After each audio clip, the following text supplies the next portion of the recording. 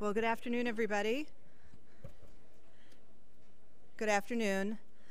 My name is Lisa Jacobson. I'm president of the Business Council for Sustainable Energy. I'm very pleased to be your moderator for this segment of Business and Industry Day, focusing on technology and setting a business roadmap to achieving the Paris Agreement goals. This panel will look at the role of technology and the suite of energy solutions that will be needed to deploy and help countries meet their mitigation and adaptation goals as outlined in the NDCs. I'm especially pleased that the Business Council for Sustainable Energy has organized this event with some outstanding partner organizations. And the way that we're going to run this segment is we will have two mini panels. The first panel will kind of set the stage at the highest level about the role of technology in terms of meeting mitigation and adaptation and resiliency goals. The second panel will feature those closer to implementation, the companies and industries that are putting the technologies in the ground and helping customers at a very local level. So we'll have a nice mix of big picture views. What are the current trends? What are the current challenges? How are the broad set of clean energy technologies working today? What are the visions for the future? And then we'll have a very practical discussion about different case studies and projects and new innovations in the marketplace. The Business Council for Sustainable Energy is a trade association. We are based in the United States, and we're very proud to be celebrating our 25th anniversary this year, and probably our 22nd anniversary is participating in the climate change negotiation process.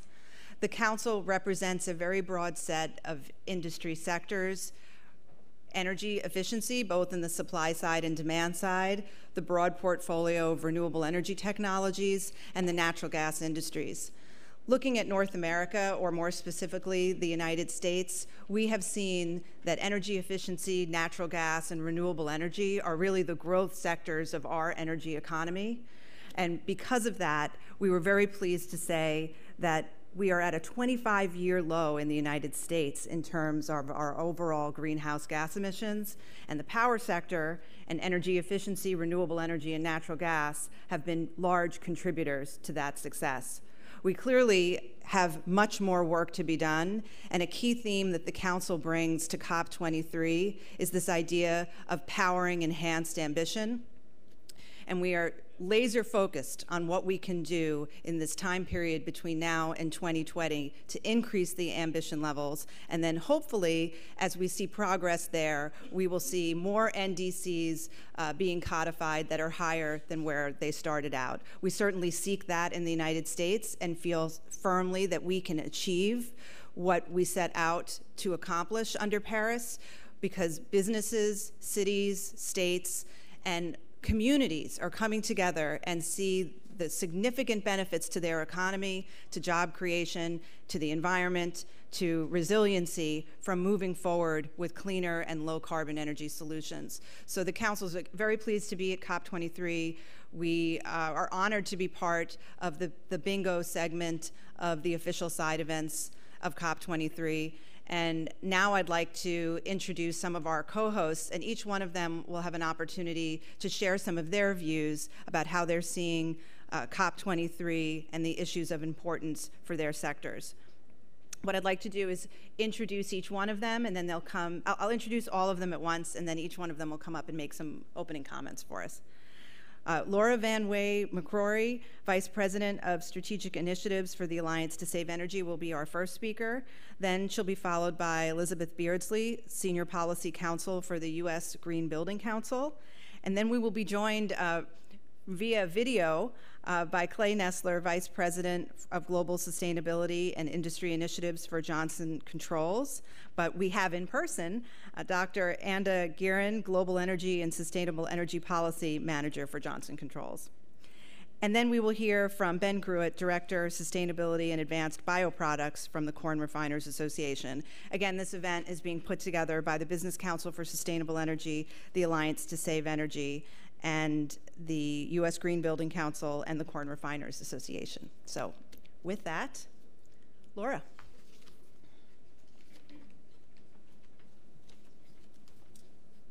Thank you, Lisa. Hello, everybody.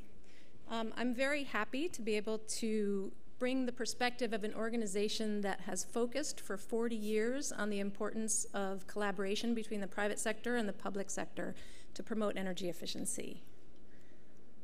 So the Alliance to Save Energy is a nonprofit organization. We're based in the United States. We're a coalition of business and government leaders, as well as environmental advocates and other NGOs. And we were founded in 1977 by 2 US senators who wanted to make sure that there was an organization that was nonpartisan, that was public-private, and that would focus on education and outreach and research for energy efficiency, as well as on advocating for strong energy efficiency policy in the US as well as internationally. Over the last few years, we have really focused increasingly on framing our energy efficiency activities and our advocacy on a goal of improving energy productivity, so getting more economic output for every unit of energy that we use. Our board of directors is itself a public-private partnership. It includes a whole slate of business executives, as well as about 15 honorary board members who are members of the US Congress. So from both chambers, the Senate and the House of Representatives, and both Democrats and Republicans. And we have about 30 associate member companies and organizations, and you can see a lot of them here. And the thing that we have found, working with this terrific group of partners, and this is the main point that I want to make in my presentation today, is that collaboration between private and public sectors is critical for and extremely effective for setting ambitious goals, setting them together for improving energy efficiency and energy productivity, for publicizing those goals, and then for demonstrating that these goals are achievable. I'm sure this is a graph that you've seen before. I'm showing it because it's one that has given us new motivation at the Alliance for all the work that we do in the United States and internationally. What it shows is that even if all of the energy-related components of the NDCs are achieved, we need to go much farther in terms of clean energy investment to stay within the 2-degree scenario. And what the International Energy Agency estimates is that almost half of these additional emissions reductions will need to come from energy efficiency. But as critical as energy efficiency is for climate mitigation, the Alliance relies on its economic benefits in order to sell energy efficiency. That's a key message that resonates across the political spectrum, across the social spectrum. And we have a lot to say about the economic benefits. Energy efficiency is clearly the United States' greatest energy resource. The energy that we save every year as a result of all of the energy efficiency policies and programs that have been put into place since 1973 is more energy than we get from any single energy source, including oil. And if we tried to run today's economy without all those energy efficiency improvements, we would need 50% more energy than we use now. These efficiency improvements save the US $800 billion a year and have reduced, incidentally, our CO2 emissions by 7% compared to a 2010 baseline. So the result of these many years of energy efficiency policies and programs, building codes and appliance standards, among others, in addition to voluntary programs like Energy Star and Better Buildings Challenge, as well as private sector investments in energy efficiency, mean that the US has dramatically increased our energy productivity. Over the last few decades, our GDP has increased by almost 150%. At the same time, our annual energy consumption has only gone up about 1/7 of that amount, so that between 1980 and 2014, we've actually doubled our national energy productivity.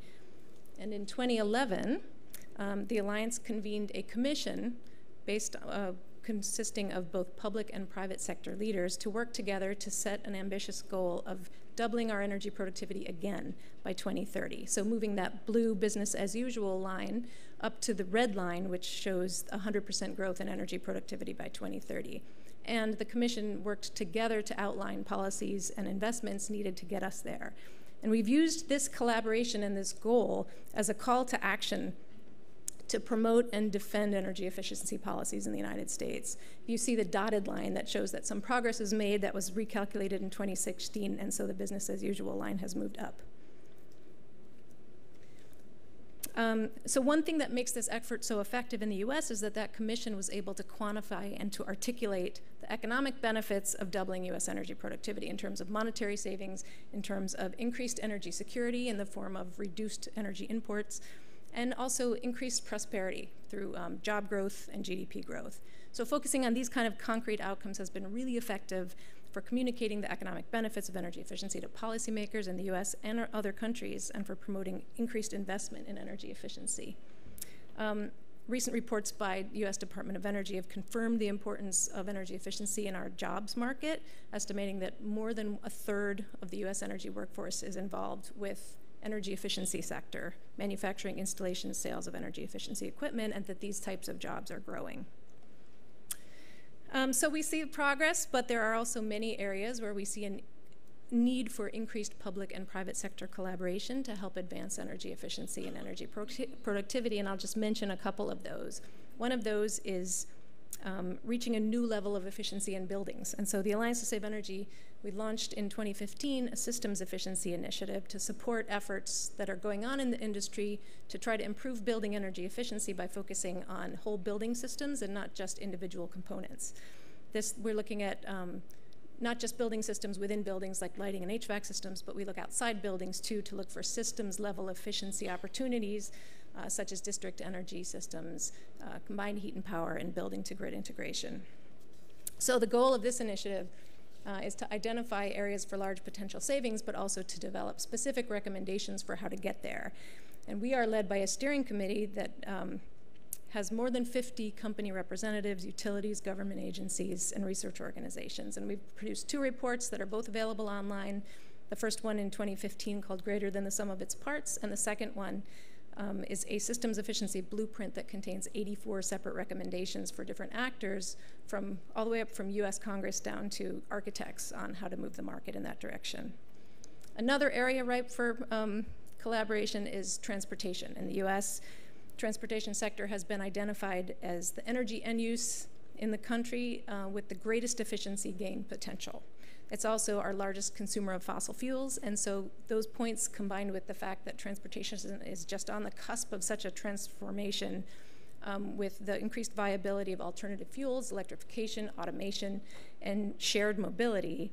So this area offers enormous opportunities to improve energy efficiency, but it's complicated and it really needs collaboration with public and private sectors. So we just 3 weeks ago launched a new initiative with representatives from cars and equipment manufacturers, city and state policymakers, utilities and regulators, and others, and had a commission meeting that set a 50 by 50 goal, which is a goal for 50% reduction in energy use in the US transportation sector by 2050 relative to 2016. We're just getting started with our technical committees working on market assessments and recommendations, so if you come back in a year, we can report on how that's going. Just a couple more things. In terms of demonstrating what's possible, we continue to encourage private sector leadership, improving energy productivity. We're working with the Climate Group on the EP100 Corporate Commitment Platform, which encourages influential companies around the world to pledge to double their own energy productivity within 25 years, starting with a baseline as early as 2005. We have 12 companies that have currently joined and a whole bunch of other ones in the pipeline. Would be delighted to talk to any other interested companies. And I'll just end with a note about an upcoming opportunity to continue these types of discussions, the Alliance's annual International Energy Efficiency Conference, EE Global. This year we're going to hold it in Copenhagen in May in coordination with the Clean Energy Ministerial, and we're co-hosted by the Copenhagen Center on Energy Efficiency and the Danish government. So you can find that online or reach out to me if you're interested in knowing more. That's it.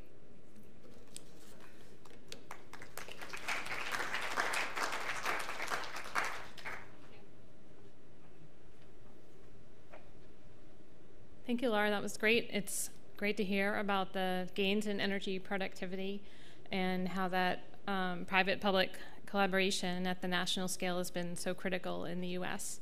I'm going to take a little look into some of the private sector collaboration with cities and states, the subnational sector in the U.S., particularly around buildings. So I'm from the U.S. Green Building Council. You may know us best for the LEED rating system. but we are really a mission-based organization. We have an increasing level of engagement around the world, and LEAD is now in over 170 countries. In fact, over half of our new projects are coming from outside the United States. So we're excited about that. And we are supporting climate action through our network collaboration, our education platform, and other resources and policy advocacy as well. So we actually do a lot behind the scenes. All right, I was warned. Is it supposed to aim somewhere? Oh, there we go. Oops, now I went too far. Go back. Say that.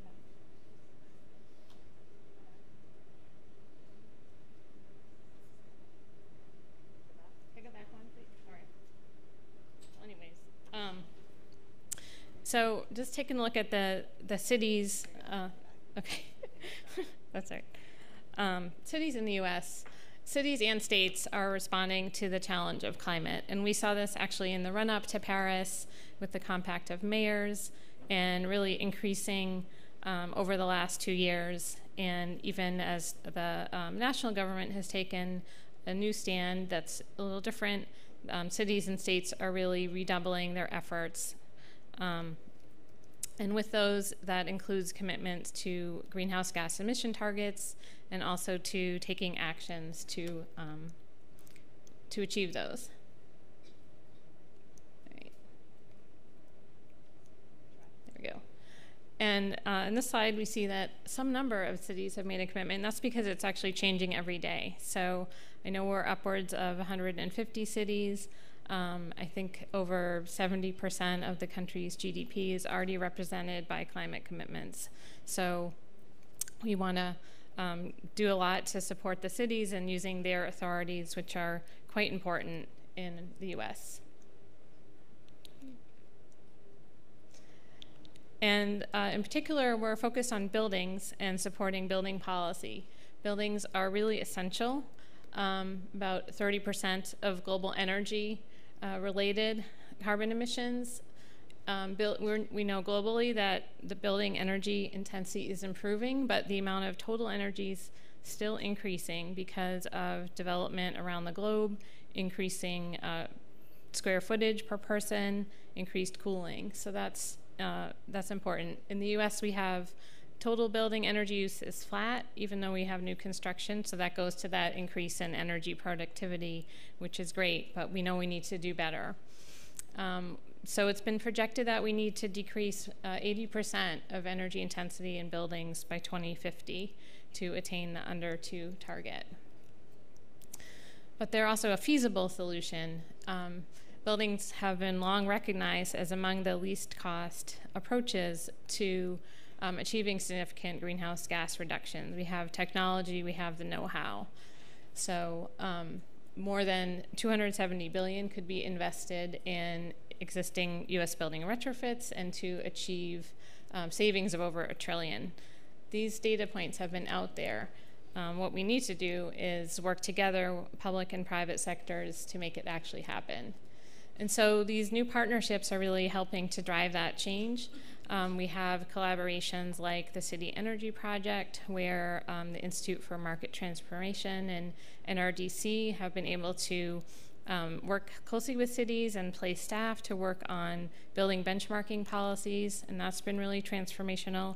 We have the Building Efficiency Accelerator, which is a global program with some US city participation and a lot of resources coming out of that are available to anyone.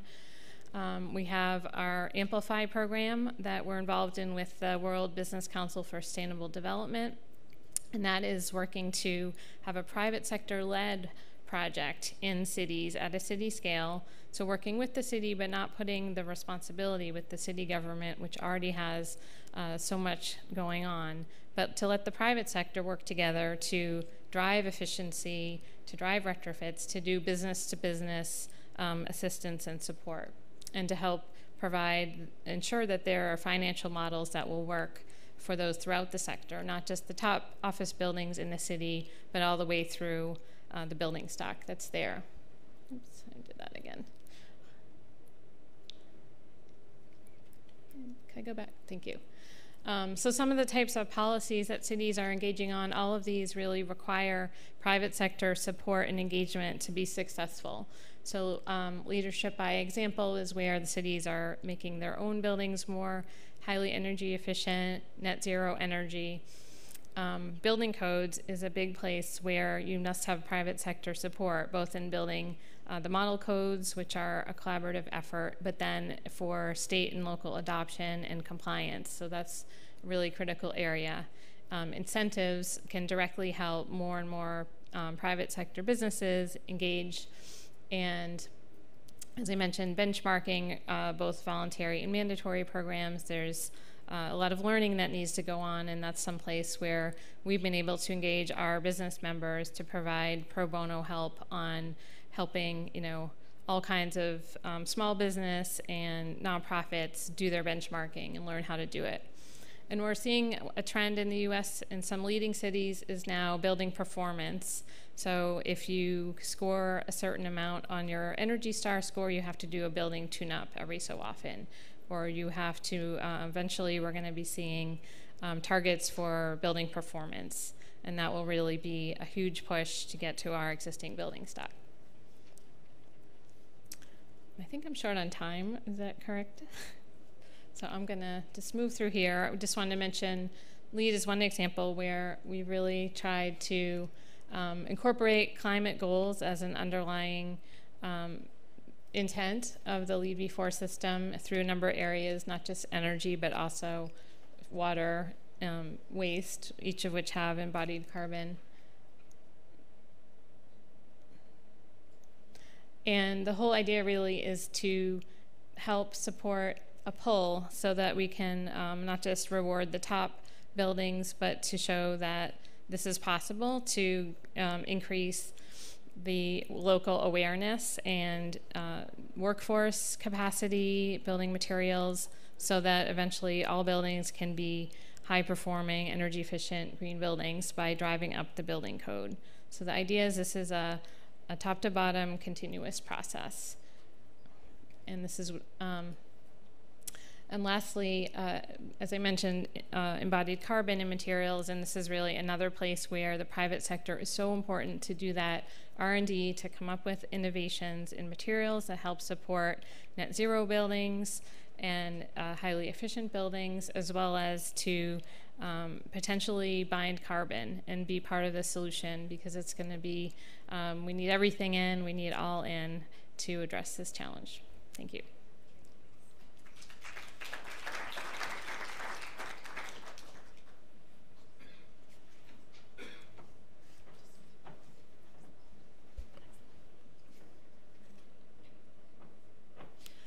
So now we are going to have a video presentation by Clay Nestler of Johnson Controls, and his colleague, Anda Giran, is here and will speak afterwards. So at this point, I think we're going to load the video.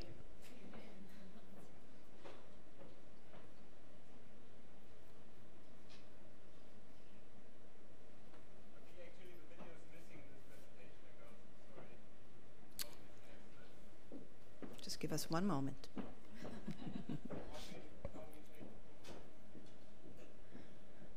Anda, what we could always do is have you come up first while they're working on the technology. So let's just give it a moment and see what we can do. We were trying something new here. We'll be patient and we will make sure that it comes across. While we're waiting, actually, I just have one follow-up question for the two of you, actually, Elizabeth and Laura. You talked a lot about public-private partnerships, and that's certainly a trend, that we speak about a lot. But just wondering, it's becoming a buzzword more than something that people clearly understand. How would you define a successful public-private partnership? What does that mean in its core?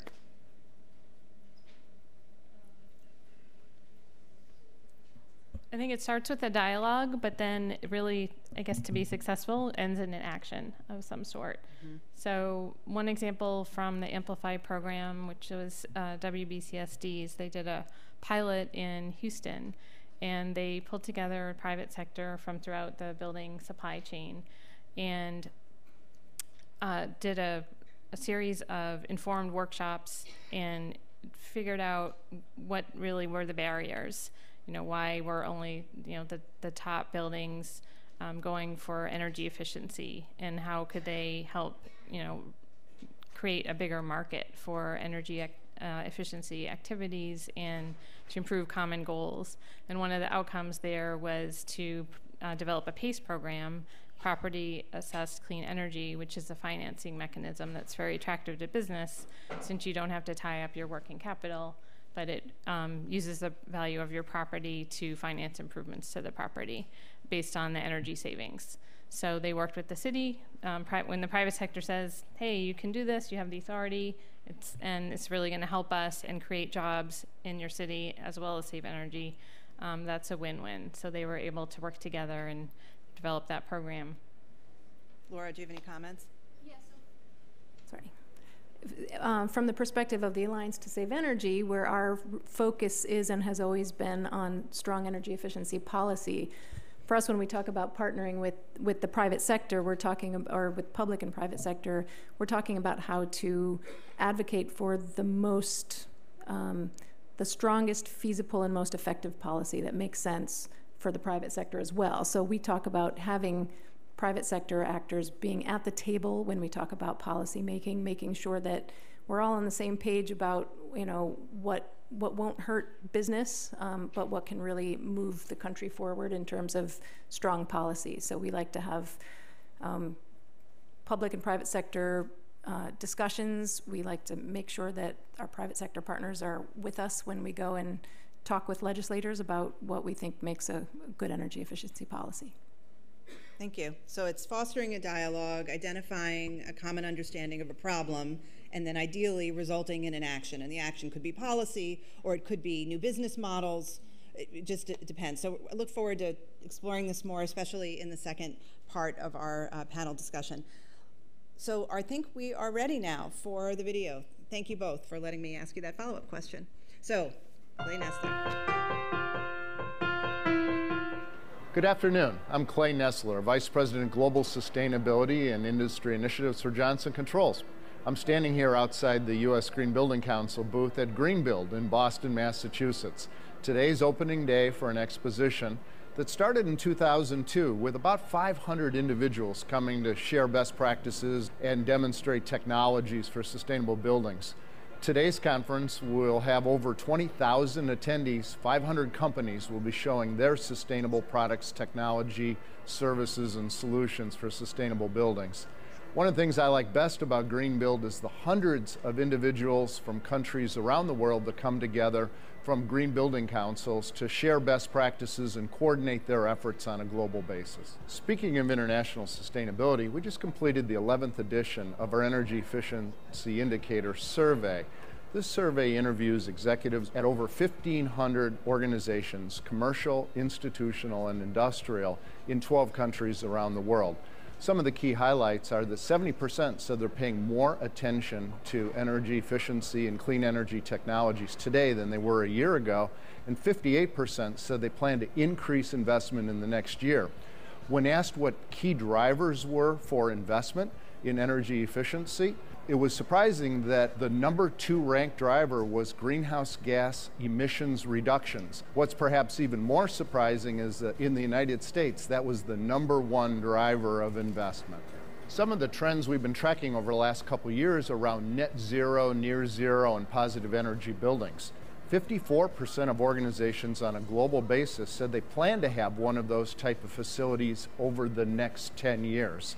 Another really interesting trend is around resiliency. 52% said that within the next 10 years they plan to have at least one facility which would be able to operate off the grid and respond to severe weather events and the grid going down. These are important trends for the industry and expansion of the decades-long green building movement. While improvement measures like HVAC, lighting, and controls are typically the most popular measures implemented, 2 things rose to the top for planned investments next year. One is renewable energy on site, and the second is, surprisingly, energy storage. Those 2 technologies When you think about net zero energy buildings and you think about resilience and operating off the grid, will become critical technologies combined with traditional energy efficiency measures to not only improve sustainability, but the resilience of facilities. Policy is another important driver of investment in energy efficiency and clean energy technologies in the building sector. 52% of organizations said that government policy was very or extremely important in driving increased investment in energy efficiency. The number one driver out of a number of different policies which were surveyed is actually benchmarking and certification.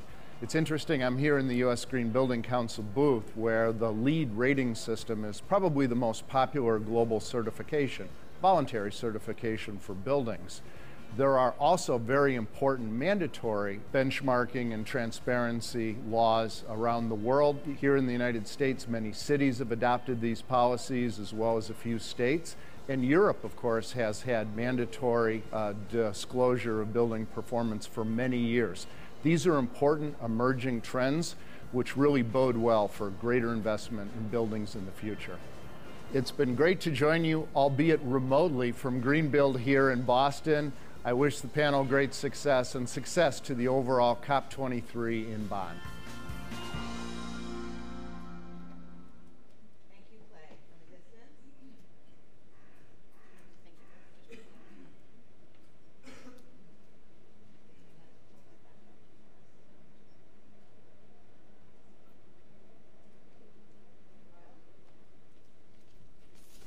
So as the time we speak, Clay is heading to the airport and he's getting here to Bonn. I came from Brussels just 2 hours by driving, so today we thought that if we're in Bonn, let's look at the energy efficiency indicator and how those global achievements and global ambitions they're implemented at the regional level in Europe, for example. So Clay was talking about the energy efficiency indicator and 400 respondents, facility managers from commercial buildings, are from Europe. And we focused this year on Germany, Poland, and France, very different countries in Europe regarding to energy efficiency ambitions. So this time we saw quickly that Europe this year is a bit better than the US, if we can say it this way, because 80% of the organizations are paying more attention to energy efficiency and renewables, which is 10% more than the global results that Clay just mentioned to you. 66 of organizations that we interviewed, they want to increase the energy efficiency and the renewables investments in the next year. So things are positively on the paper, because I will tell you more about the policies as well. Why in Europe? They do it because of money, because of cost savings. This is the main reason, 77%. But then you have as well the other global factors that Clay mentioned, the greenhouse gas footprint, the energy security, very important on this part of the world, and the building resilience. Now in Europe we have a law, we call it a directive, the Energy Performance of Buildings Directive, which is the main law for buildings. And we have this mandatory requirement that all buildings become nearly zero energy buildings by 2021, which means they are very energy performant and they have some energy needs satisfied by local renewables. So that's why in Europe, more organization, which means 80% would go for a nearly zero energy building, than globally, what Clay was saying, 51% just in Europe for a certified building. So the trend of nearly zero energy building is very high in Europe. Building performance benchmarking and certification was ranked very high as well by Europeans. But now I would go back to. I will continue by talking a bit about jobs and the European growth and what a company like Johnson Controls and many others in the same sector, the energy renovation, do for the European economy. You should know that the construction sector in Europe has a turnover of 241 billion euros. This is more than 9% of the European GDP. It's huge.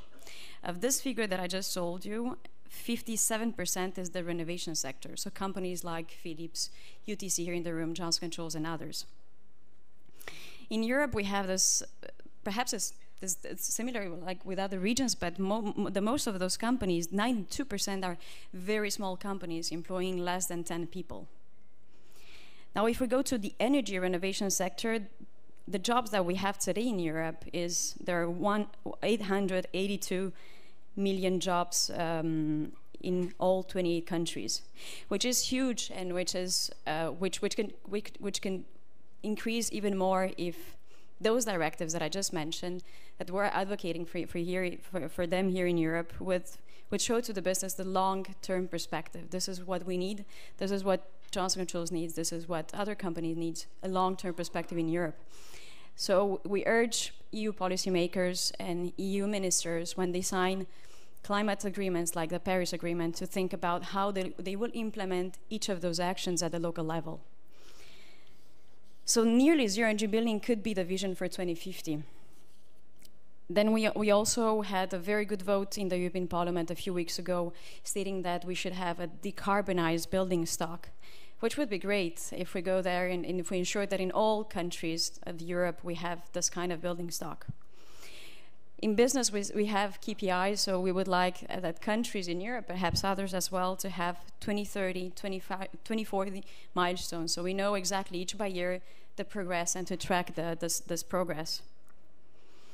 There are two other things that I would mention quickly. The harmonization of the standards in Europe. Each country, I'm sure, is a bit different than the US. Each country decides about how they measure the energy performance of their buildings. So we would like to harmonize those standards and to look at a building through the same standards. We have them now. They're made by the European Commission and the CEN, the European Certification Standardization Body. We just need to use them.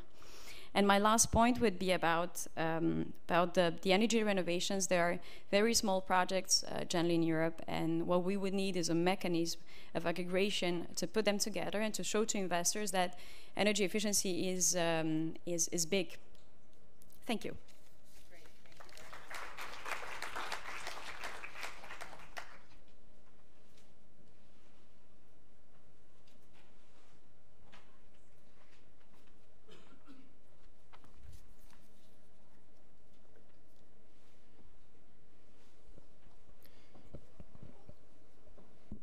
Great. Thank you, everybody. As said earlier by Lisa, my name is Ben Gruitt, and I'm a Director of Sustainability and Advanced Bioproducts for the Corn Refiners Association. We are the association that represents the corn wet milling industry in the United States, producing food, feed, and bioproducts from a variety of parts of the corn plant. Besides the national presence in the United States, our members also operate 32 facilities in 22 countries around the world as well.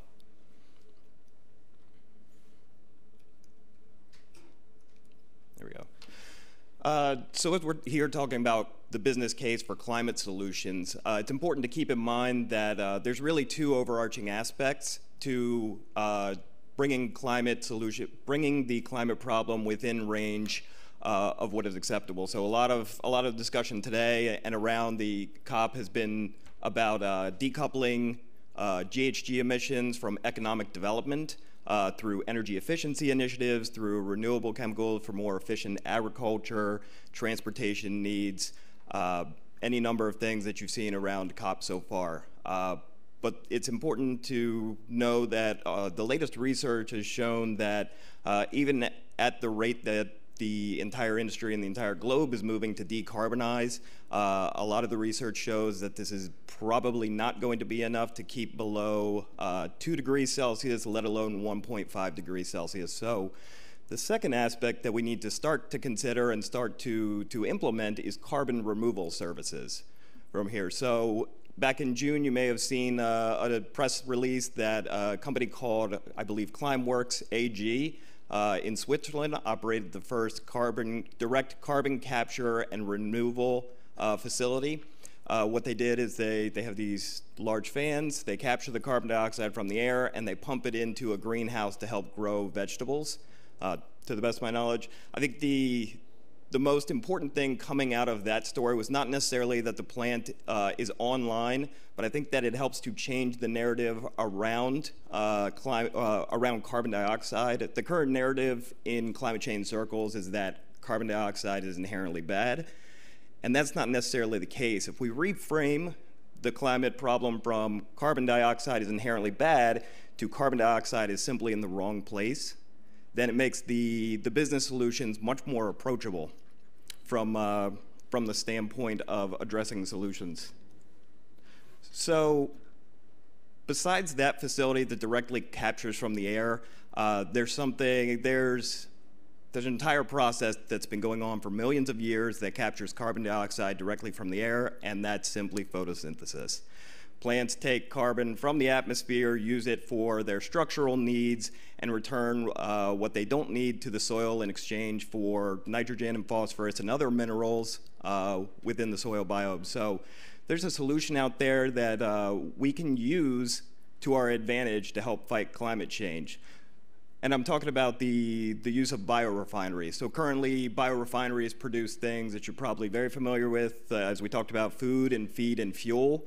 But there's a whole segment of research and an increasingly advanced one that's focusing on products and chemicals as well.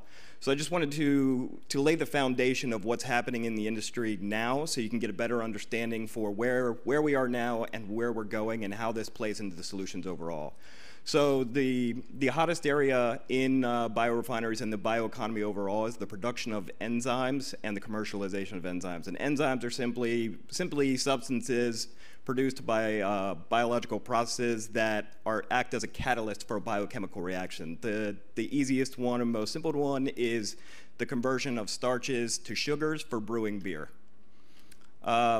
Enzymes form the foundation for everything that is happening now and everything that is to come, and that's simply because nature provides a near countless variety of enzymes that produce any number of chemical outcomes that come out of it. And so as researchers and companies are beginning to catalog and discover what these enzymes do and their unique properties, they're getting a better understanding for what chemicals and what materials can come out of biorefineries.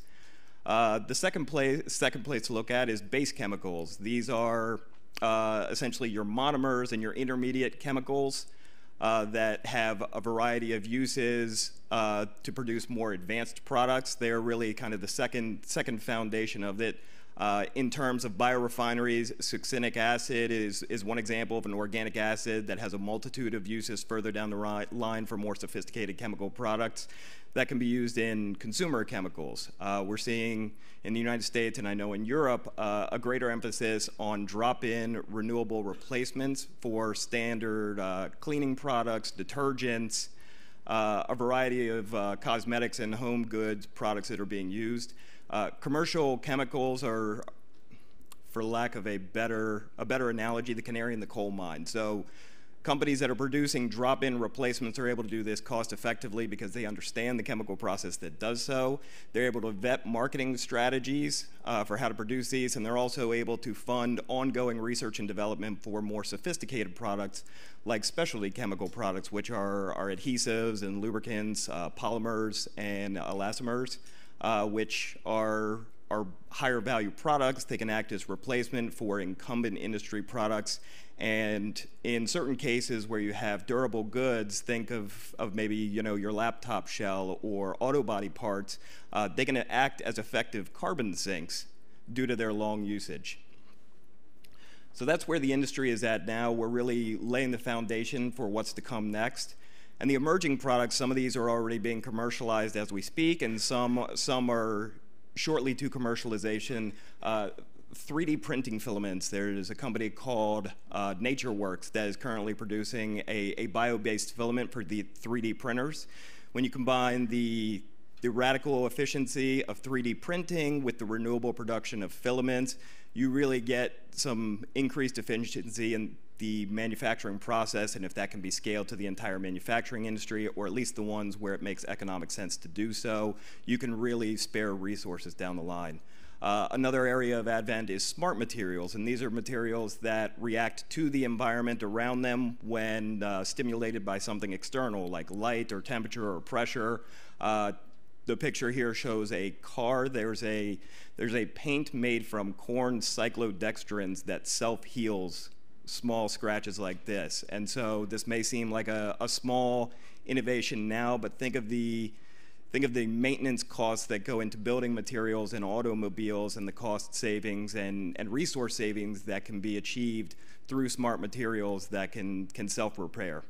Another area we're looking into composite materials. Many of these are based on carbon fibers, which offer a significant advantage in a high strength and low weight ratio. There's a lot of work being done in this space too to commercialize these from renewable sources, which would not only lower the greenhouse gas emissions for carbon fiber production, but would also reduce the cost over time of production. And composite materials are one of those areas that are currently being produced and used in aerospace engineering and certain sporting materials too. As it stands right now, they're currently on the expensive side, but if we can lower the cost, you can see uses in aviation, wind turbine production, building materials, and infrastructure. The weight alone would save an incredible amount of fuel and electricity in aviation and transport overall. And then finally, on the functional foods and flavoring side, we're on the cusp of, by 2050, having an additional 2 billion people on the planet, and by 2035, 3 billion people that are on the planet now are going to enter the global middle class. Everybody's going to be looking for resources, and we are in a finite world with limited resources. So one of the things that's coming out of these is how can we produce vitamins, minerals, antioxidants, flavorings to ensure that people are fed with resource efficiency while conserving land use, making sure that we don't use all the arable land that can be used for biodiversity and indigenous rights as well.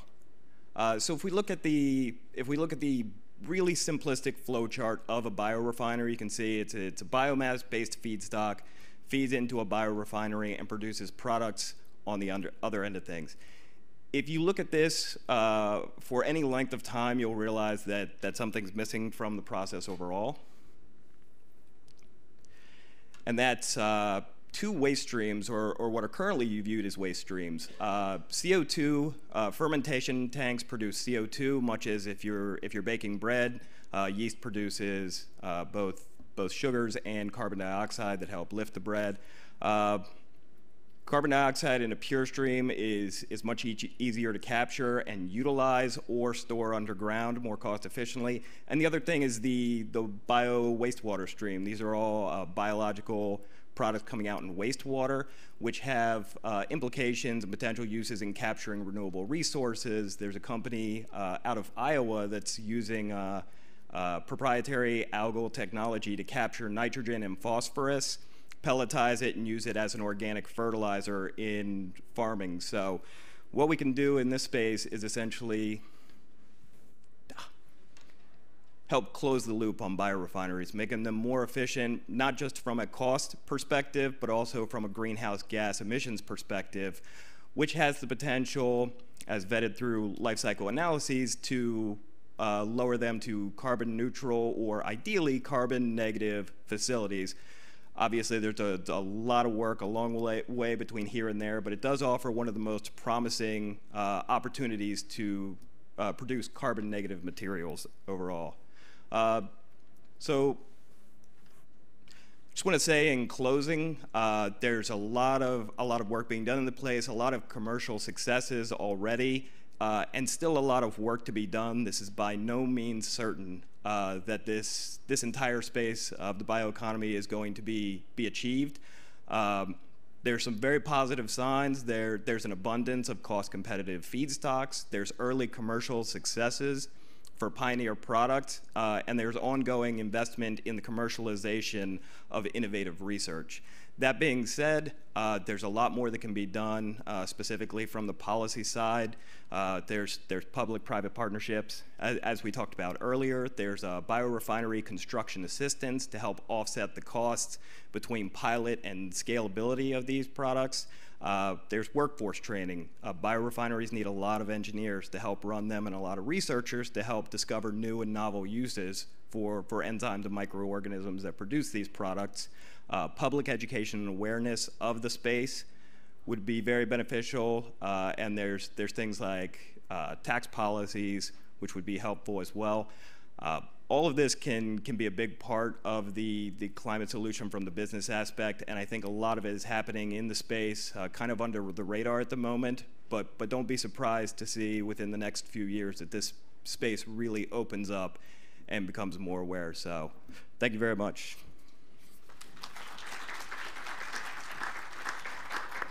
We're going to shift to the next panel, but I had asked couple of follow-up questions to Laura and Liz Beardsley, and I just wanted to ask very quickly a follow-up question to Anda and to Ben. Ben, I'll start with you. So, I mean, really amazing. Thank you for sharing that with us, and often you don't hear that type of discussion here at the COP, so thanks for bringing that to us. From your standpoint, what is the driver of this shift in the industry? Can you just tell a little bit about that? Sure, and I think you're right, we don't hear much about it in this space, so this is probably a more apt analogy for the canary in the coal mine, that being me. So I really hope, I answer this well. I think the biggest drive right now is the reduction in technological costs. So if you look at the sequencing of DNA, which I don't know if anyone remembers Craig Venter, who first sequenced the human genome in 1995. It took him 10 years and $13 billion to sequence the first genome in 1995. 11 years later, in 2006, it took roughly $14 million and about 4 months to sequence a genome. 2016 took less than $1,000 and about a day to sequence a genome. And I wouldn't be surprised if we see in the next 5 years for that cost to be in and around $100 and be done with a matter of hours. So as these costs are coming down, it's becoming more accessible for researchers to get out there and use this technology to discover novel uses. And as these novel uses are found, it's allowing businesses to find ways to create products and services that are, of benefit to society while still being profitable. Thank you. Anda, Clay, that video was fabulous. He got so much information in there.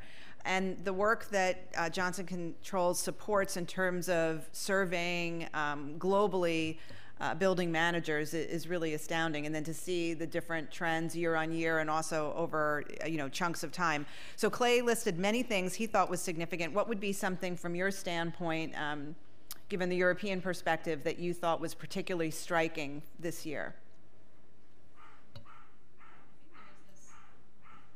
I think there is this inconsistency between what the people want on the field, like the facility managers, and what they can achieve, and sometimes the ambitions of the politicians. So I think they could work more together. This is what goes out from the survey in Europe, that they want more energy efficiency and more renewables. So having a more ambitious energy performance of buildings directive over more energy efficiency directive is not scaring people. So politicians can vote in favor of this, of those laws, because it's already happening at the local level. Thank you. Well, I hope you'll stick around for the discussion portion. Please have a seat. I'd like to invite the second panel to come up, please.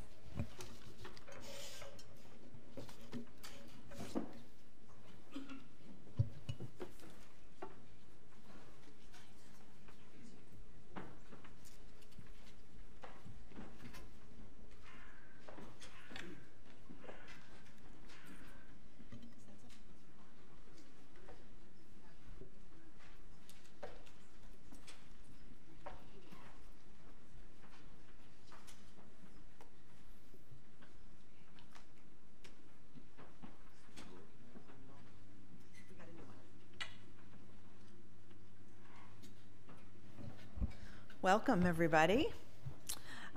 So this is the second part of our discussion. Again, we are here focused on technology. What are the key trends? What are the key challenges? How does it fit into the discussions here at the COP? And what are the things that we should leave this 2 weeks with in terms of forward-looking action so we can increase the ambition? We have a number of experts here. I'd like to introduce them. And then I'm going to give I'll introduce them for you, but then I'm going to give them each a chance to talk in a little bit more detail about the company or organization that they're with, and the role that that entity plays in terms of moving forward with climate mitigation, adaptation, and resiliency. And then we're going to move into a discussion and save some time for everybody to ask some questions towards the end.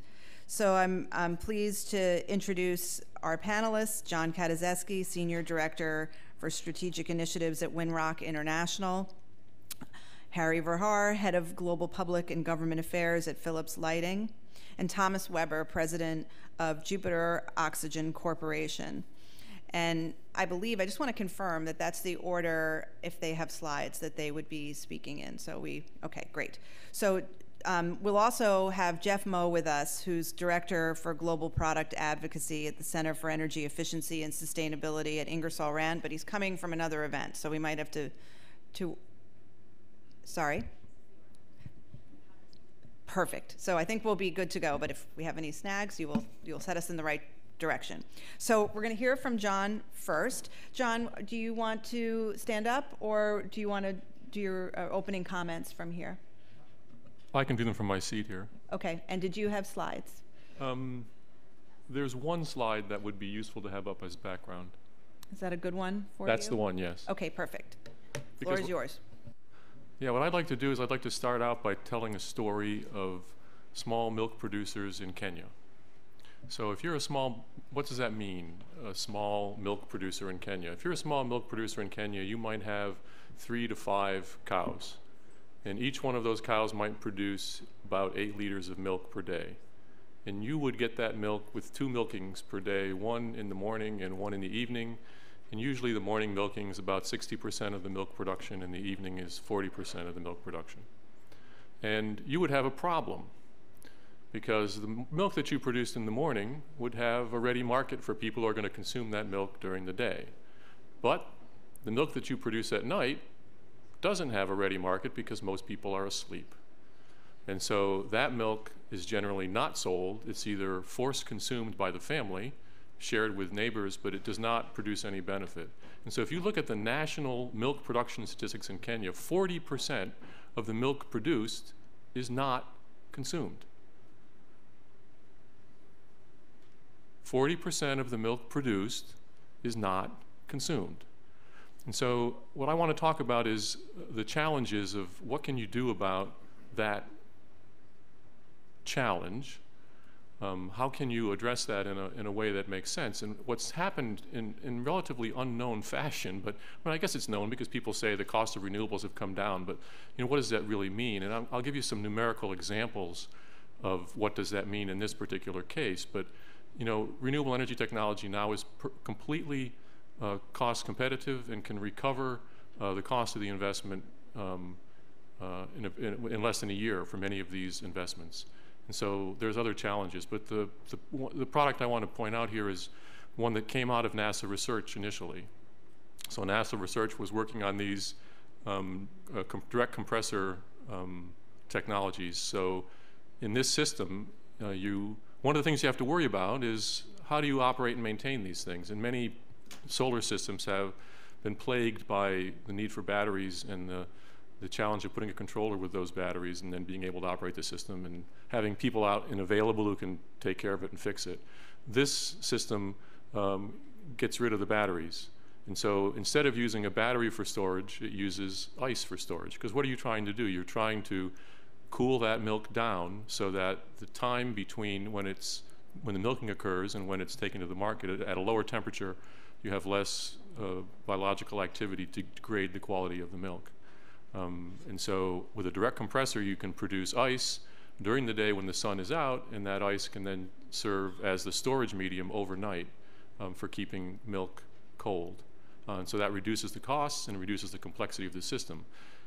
A couple steps further, so now another thing that happens is you even change the design of your panels. And so if you look at that picture on the left and you see the panels, a lot of the solar systems will talk about, well, we can get better efficiency if we have a tracking system. Well, in this particular case, what you're trying to do is you're trying to maximize the number of hours a day in which you can make ice. And so there's a fixed tracking system here where you basically point one set of panels east and one set of panels west, and then you get the maximum number of hours per day when your compressor will produce ice. And that turns out to be, although might not produce the same amount of power from the cells, it produces more ice, and that's what we're storing, and that's what we care about.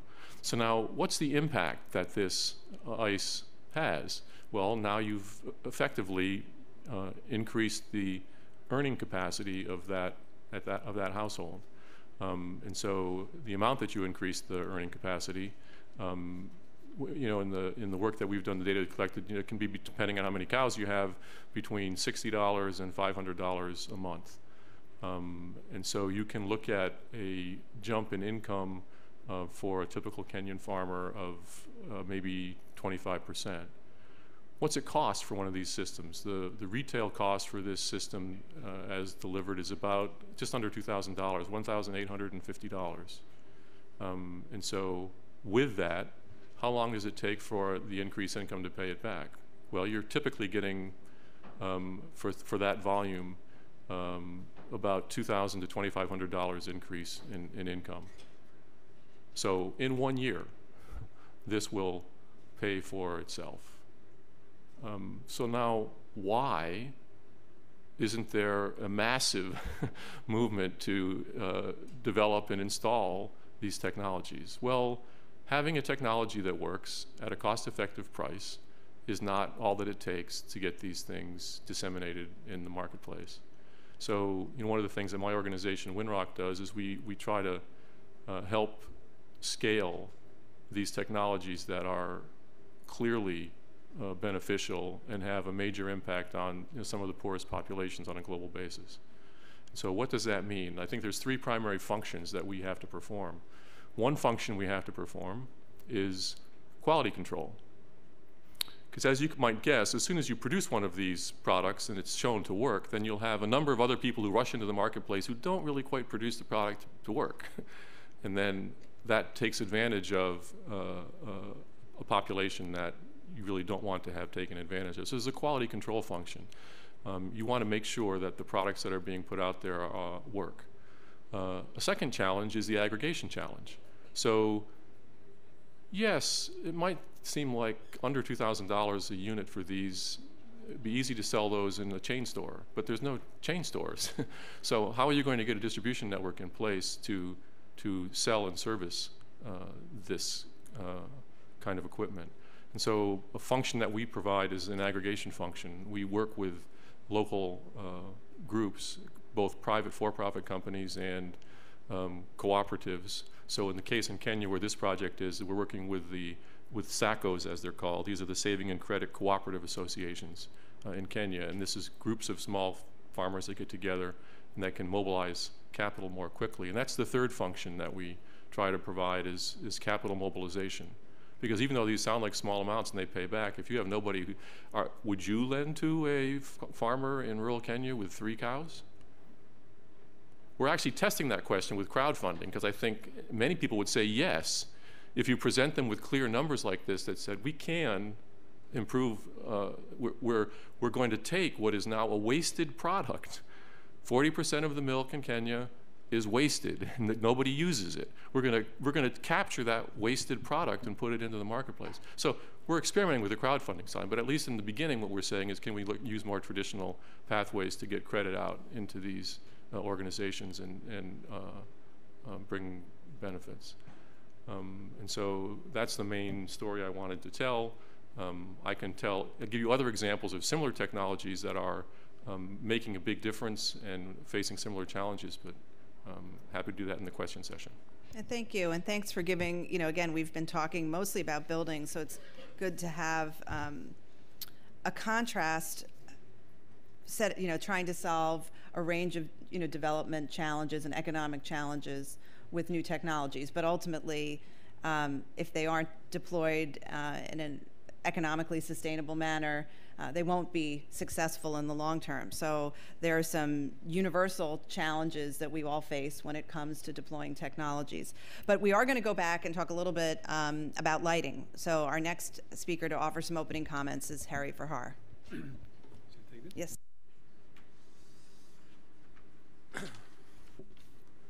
So, yeah, good afternoon. So it's good to be in Germany for the Fijian COP. And I think also because of the difference in climate, I felt when walking in that Germany was using its excess renewable energy to create a climate like we were on Fiji. But fortunately, it's a bit cooler now. What I wanted to do is to share you a little bit of what is happening in the lighting sector. I think many of you are aware of some of the changes.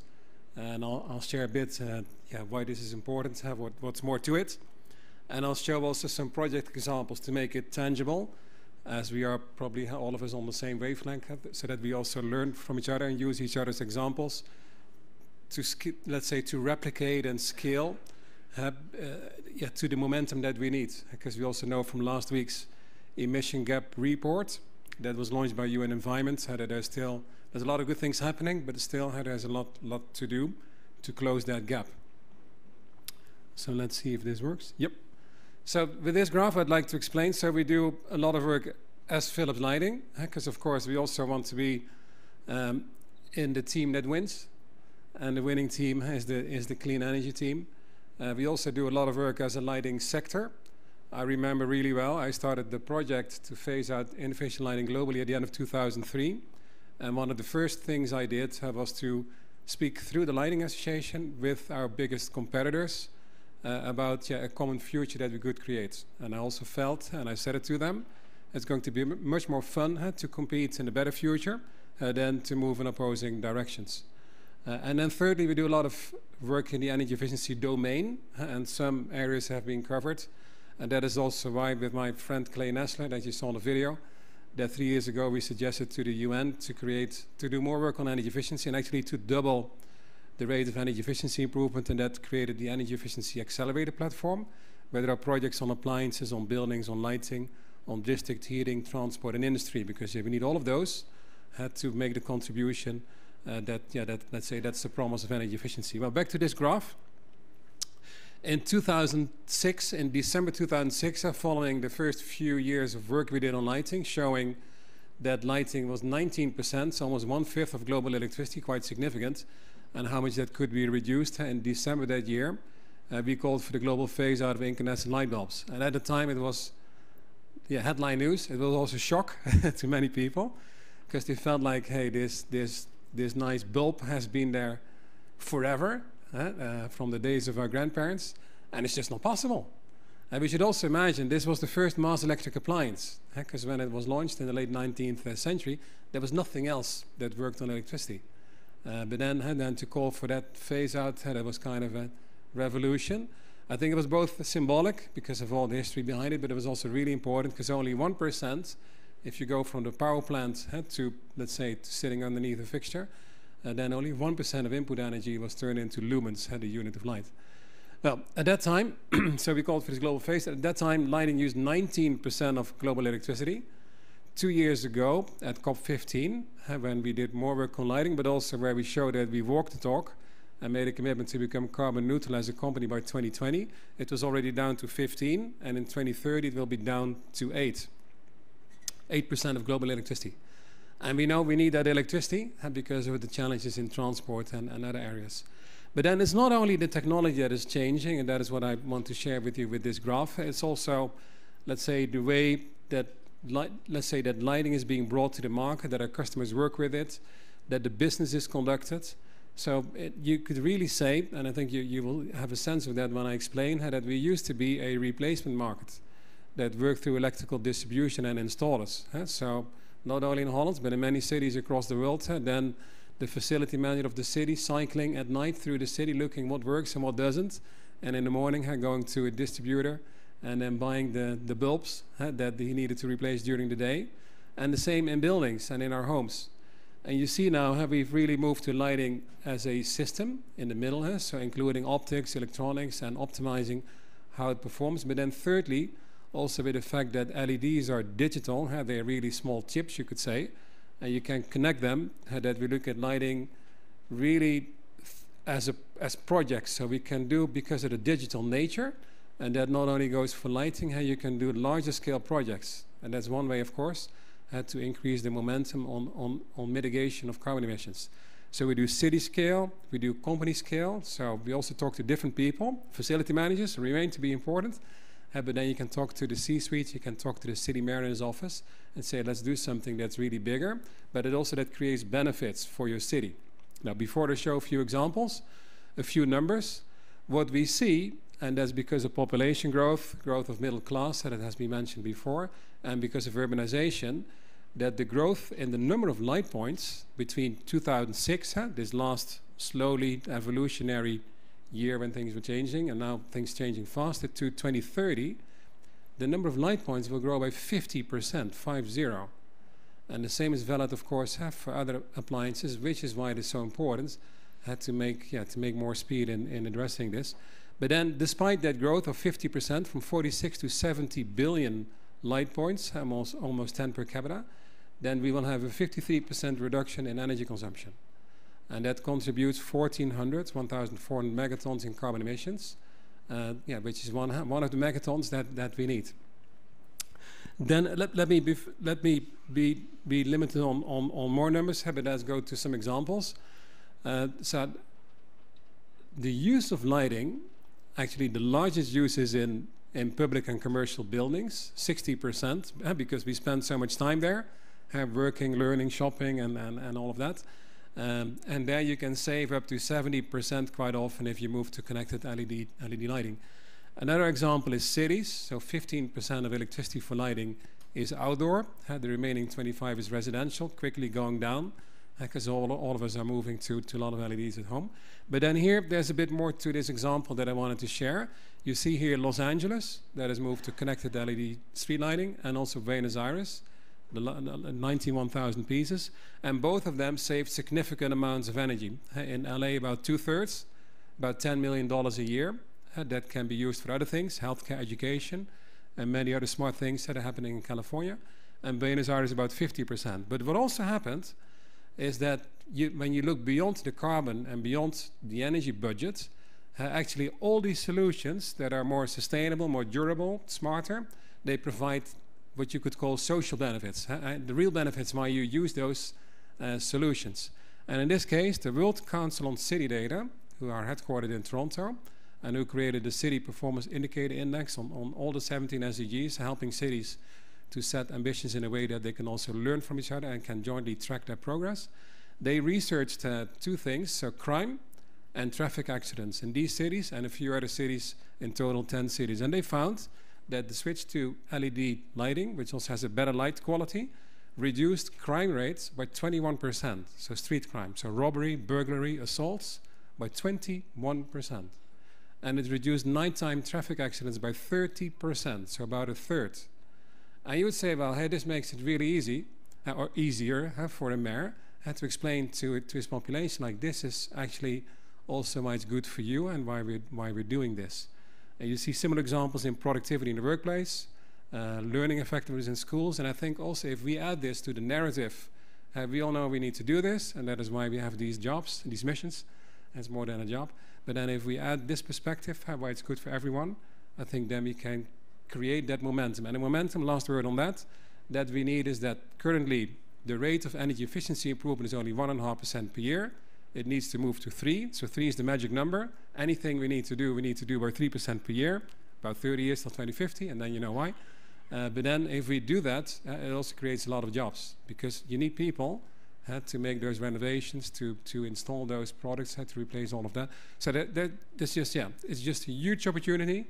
And I think if we collectively add these examples in our narratives, it will certainly help to create the speed that we need.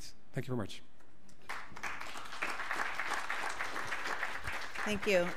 We have two more panelists that are going to make comments, Jeff Moe and Thomas Weber. And I think I'm going to have Jeff come up next, please. Welcome, Jeff.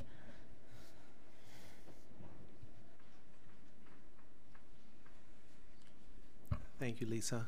Sorry I'm late, everyone. I want to provide a little bit of context. I'm with Ingersoll Rand. Ingersoll Rand's diversified products business. And a few years ago, we decided, very top-down, our CEO decided, very interesting, Chief Executive Officer, but he said, we're going to integrate sustainability into our business strategy. Sustainability for us is three things. First, it's profitable growth. Second, it's improving social status around the world. And third, it's environmental improvement. And as we did this, we wanted something that was in front of us that could be transformational for our business. We wanted to be transparent, and we wanted to be accountable. And so we came up with what we call our climate commitment. Our climate commitment has three elements. First, it's about taking our portfolio and the greenhouse gas emissions of our portfolio and reducing the greenhouse gas emissions by 50% by 2020. Second, it's about looking internally at our own facilities and reducing the greenhouse gas emissions there by 35%, again by 2020. And thirdly, it's recognizing that without money to make investments, this is going to be rather difficult. So we set aside $500 million for investments to drive creation of new products and new services. For those new products and new services that are most significant, we created a new brand of products called EcoWise. I'll talk about that in the next slide. So it's always nice to make a commitment. It's easy to make a commitment. Sometimes it's more difficult to hit that commitment, especially when you make a commitment where you don't know how you're going to achieve it when you make it, which is the situation we were in. So through 2016, as you can see in the bottom of the slide, we're halfway to hitting our commitment around our product portfolio greenhouse gas footprint.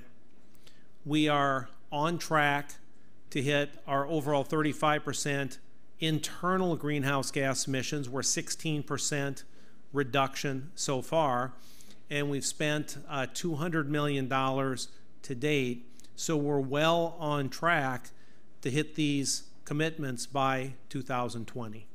Next slide. All right, I mentioned briefly EcoWise portfolio. I wanted to show that we actually have introduced new products that fit our rigid definition of EcoWise portfolio. We actually are selling these new products. We're making money from these new products. We're doing this because we think it will drive profitable growth, and we're seeing that growth already occur.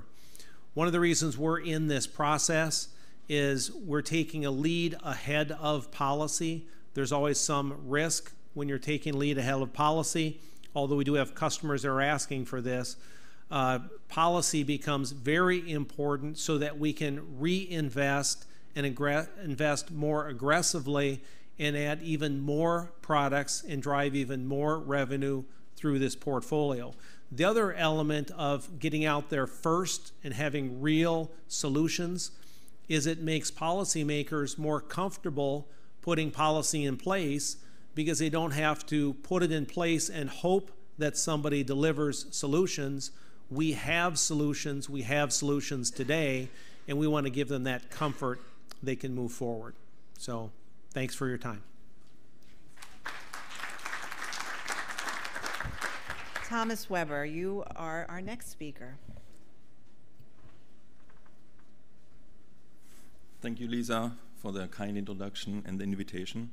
My name is Thomas Weber, Jupiter Auction Corporation. We are a clean energy technology company located in the US, Chicago.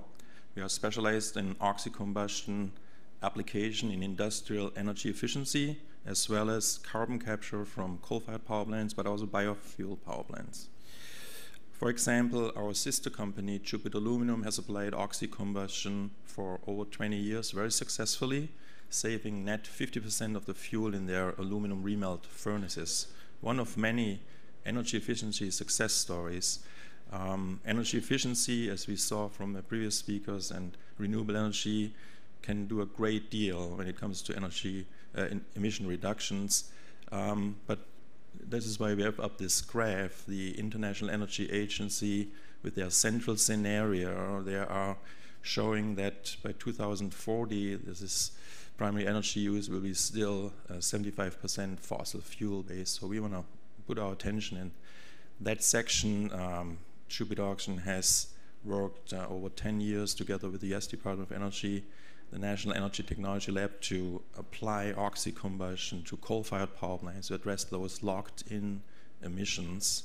And oxy-combustion does it actually very successful. It eliminates the nitrogen out of the combustion equation and concentrates the CO2 in the flue gas, in a highly reduced flue gas, so much more cost-effective to capture carbon. Additionally, we do capture and eliminate all the pollutants. We have them available as a sellable product. We reuse the water from the process. We reuse heat in order to make carbon capture more cost-effectively. In addition, you will need to sell, for the first demonstration projects, the CO2 in the market, be it enhanced oil recovery or enhanced coal bed methane recovery. So we feel if you have ambitious climate protection goals, and the International Energy Agency clearly shows the more ambitious the goals are, the bigger the role of carbon capture will be, you need to focus on that type of technology too. Thank you very much. Thank you very much, Thomas. We have just literally probably 2 or 3 minutes for a few very rapid-fire follow-up questions, and then I would like to take at least a couple of questions from the audience. Thomas, I wanted to start with you. So, you know, you lay out a very important point. We need to look comprehensively at energy and the components of energy and make sure that we are focusing on solutions and that the business community is contributing solutions to the marketplace that address the comprehensive set of challenges. So for carbon capture, utilization, and storage, where can we utilize this technology best? Yeah, thanks, Lisa. So, as I mentioned, you need first a cost-effective carbon capture technology, and second, a market for the first demonstration projects to sell the CO2. We found those markets in enhanced oil recovery and in enhanced coal bed methane recovery. Just to give you an example, Advanced Resources International's projections for enhanced oil recovery for the US, Mexico, and China, they could use 40 billion tons of CO2. Why is that important for us? With that amount of CO2 in the market, you can establish the carbon capture technology to have it available at a lower cost. Enhanced coal bed methane recovery, much focused on India and China, currently with 2 projects moving forward, is in a similar range. Tens of billions of tons of CO2 could be secured, controlled that way. That's the beginning. It builds a bridge, in our opinion, for additional strategies, like we heard also from the biorefineries, where you can start utilize and reuse CO2, hopefully at scale. So there's a lot in perspective what could be done with carbon as a product versus just stored as a waste. Right, and you mentioned to me informally that China, but there are probably other countries, has carbon capture, utilization, and storage as part of their NDC, so they are committed to trying to utilize these technologies more. Yes, there was actually a very, very fascinating side event yesterday organized by the NDRC and the Asian Development Bank, showing all the development in China, addressing that market. Key driver, you have to say, is the utilization of the CO2 for them, but the effect is that they control a lot of carbon that way. And we have also started with a first commercial scale project in China. Feasibility study is ongoing, and we expect in April 2018 first results from this retrofit of a 55 megawatt coal-fired power plant. We have some costs projections then there for that project, and also how to utilize the CO2 in this enhanced coal bed methane recovery market. Great, well, thank you. Jeff, and good to have you. Thank you for joining the panel. Very quickly, and I know we went a little longer on that last question, but I do want to get to everybody with at least one more. But you mentioned that Ingersoll Rand, adopted this approach in an uncertain policy environment. How is that possible from a business standpoint? Oh, thanks, Lisa. Again, sorry to be late. As we developed our sustainability strategy, we knew we had to do something to really transform our business. And so when we made the climate commitment, we didn't make it because it was aligned with policy. We made it as something that was transformational for our business. It forced us to do business different than we were doing. And we had to figure out how we were going to get there. Once we have that, though, policy can be very helpful for us. And that's why we're in this process, is because we want to create awareness around what we're doing. We want to create awareness around the solutions, and then we want to have policy come in and support what we're doing. And it doesn't just support what we're doing. What it also does is bring along others in our industry so they can start developing similar type new solutions. That's when it really takes off. And so our general approach with sustainability as an integral part of our strategy is to always lead policy. It's a balance. You don't want to get too far ahead of policy, but we always want to lead that, and we always want to be out there with commitments that keep us up at night on how we're going to hit them so it can transform our business. Well, I mean, that's, I think, a big part of what this COP is, and certainly what Bingo Day is trying to offer. You know, the business community is trying to stretch and empower increased ambition, and I think all of you have contributed to that.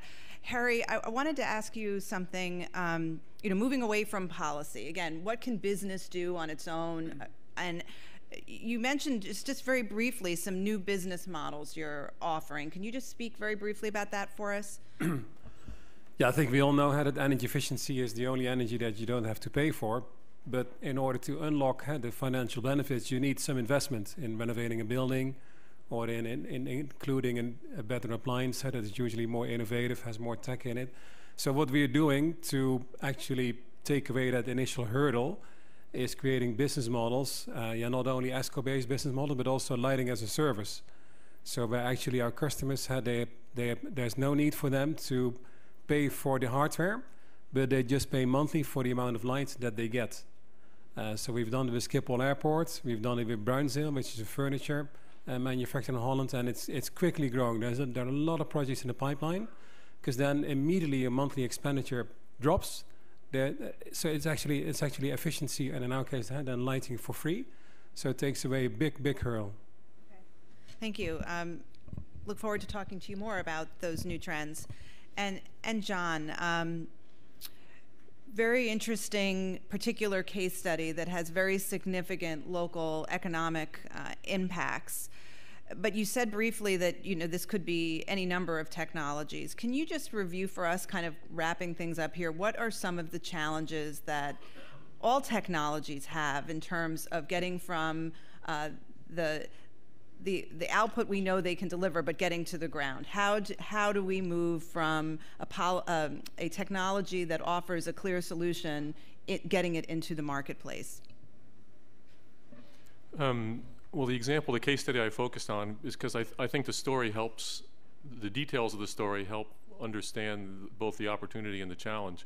But I have other slides, and they're available at the Business Council's website, that show a similar model for solar irrigation, working with smallholders on solar water pumps and the sort of pricing and benefits that come from those, working with women's kiosks in Africa, having them offer a slate of products, including LED bulbs and things that are hard to access if you're a poor person in a rural area, and hard to finance. And so we've tried to set up little co-ops doing that, and then we have a program in Indonesia at schools where we're trying to get lighting out to families through their children in school. So they bring the bulbs in and charge them at the school during the day, and take them home at night. There's a fee because you have to recover the costs for doing that, but it's a way to sort of not just transform the lighting, but do it in association with education and sort of build community support for the activity. So the challenges across all of these projects are quite similar. You know, one is aggregating demand so that you can deliver a quality, reliable, privately delivered with profit service, so it's sustainable into the future. So being able to aggregate that demand in a meaningful manner, and then being able to assure the quality so that you have products that work, and you have a way for both local buyers, but then more importantly, the third thing is the mobilization of capital, so that you can make lenders confident that their loans will be repaid. There's been 80 of these milk systems installed over the last couple of years. There have been 0 failures to date on that program. And so that helps when you go into a lender and say, well, we've got 0 default rate for the loan. So those are the 3 critical things. And obviously, for any different industry, I mean, we need to have those fundamentals. But I think I've been very impressed with both segments of this discussion, talking at, you know, kind of the highest level about some of the trends in different technology industry sectors, and then hearing from the companies and those that are on the ground, working with customers and communities to deploy technologies. We have a lot to look forward to, but I think, as everyone has acknowledged, we have a lot more to do. So I am going to close the panel. I think I would rather do that than take a few questions and not really have time in an open setting for us to answer them sufficiently. But I know that we have at least 10 or 15 minutes until the next event, which I'm going to tell you about. And this will keep you here because it's going to be very good. But I'll give you a chance to talk to the panelists, and I'm sure they'd be happy to answer your questions. But let me tell you what is coming next. Bingo Day continues. The session number 3 is Climate Action in Financial Institutions, Mainstreaming the Paris Agreement in the Financial Sector. It is organized by the Corporación Andean de Fomento, CAF, European Investment Bank, and the Institute for Climate Economics. So I want to thank the organizers of this event. I'd like to thank all the panelists, and again, we'll be here if you have specific questions. Appreciate your time and your thoughtful consideration of what we had to share. Have a great day.